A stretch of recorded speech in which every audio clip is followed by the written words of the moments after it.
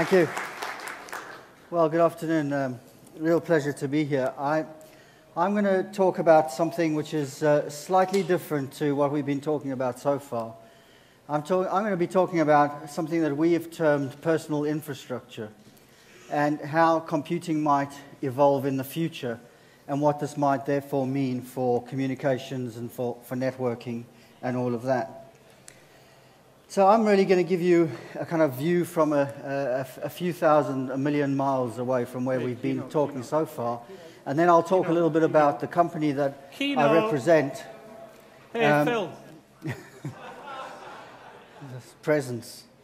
This is an example of presence, voice and presence.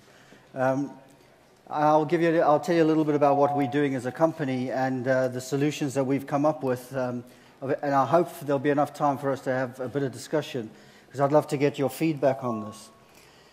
I think one of the problems that we are looking at, the problem space that we're looking at is, we're living in a world where we have all these devices, we have an enormous amount of content on all these devices, but all our devices just don't talk to each other.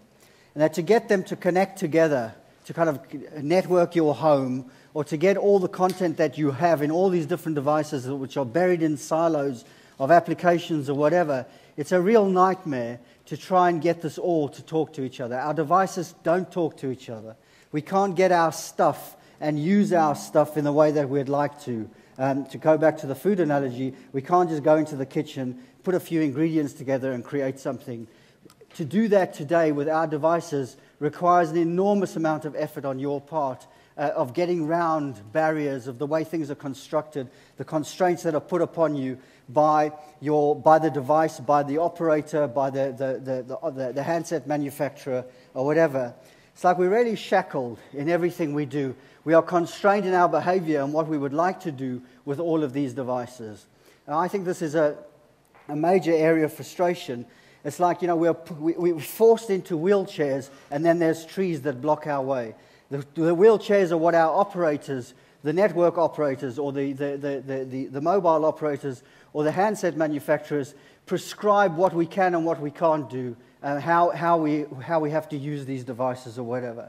What we're trying to do is to get over this. It's the kind of, the nightmare scenario where you get somewhere, you can't make connectivity. It's a bit like being in this room trying to connect to the internet at the moment with the Wi-Fi. It's an absolute nightmare. We've all been there. We've all kind of felt like this. We want to join together with our friends and just scream. And just, this is the pain that we really have to take out of our lives. But there's another fundamental reason why I think this is a key problem to solve for the future. And that has to do with what I call the generational impulse. Now, some of you might be familiar with some of the research that I have done in particular on digital kids and why they engage with technology and what they therefore will become as customers in the future and the kinds of people that they are. I'm just going to reiterate a little bit about that because I think it's important just for you to get the context of what I'm talking about. This is the kind of society that our kids are growing up in. Where scientists are scared of our chickens. What chance do our children have?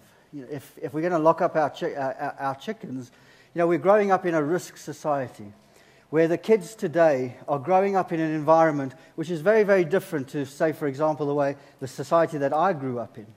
The society that I grew up in, I would come home from school, my mother used to say, "Get the hell out of the house, I don't want to see you till dinner." Can you imagine that happening today in our society? You come home from school, if you're going to interact with any other kids, mom or dad is going to drive you there, and the other parent is going to be at that home. That kids today are growing up in the presence of adults far more than they ever have in the past.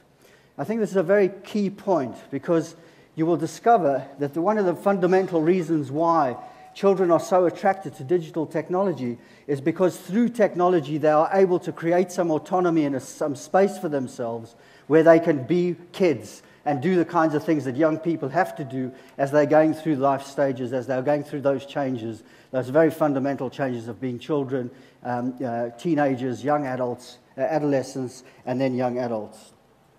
So kids are more in the presence of their parents than they've ever been.